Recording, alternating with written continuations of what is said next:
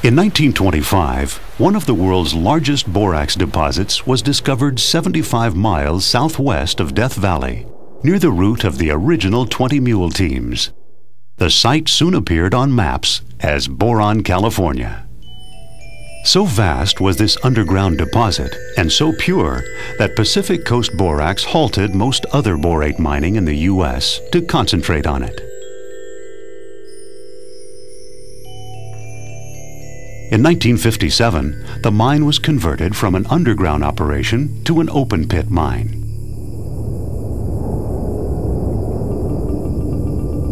Today it is now more than 1 mile long, half a mile across, and 650 feet deep, vast enough to swallow the Great Pyramids of Egypt. In the remote Argentine Andes, more than 13,500 feet above sea level, Borax also mines borate minerals from desert lake beds and underground deposits. Borates from these mines are refined and shipped to countries in North and South America, Europe, and Asia.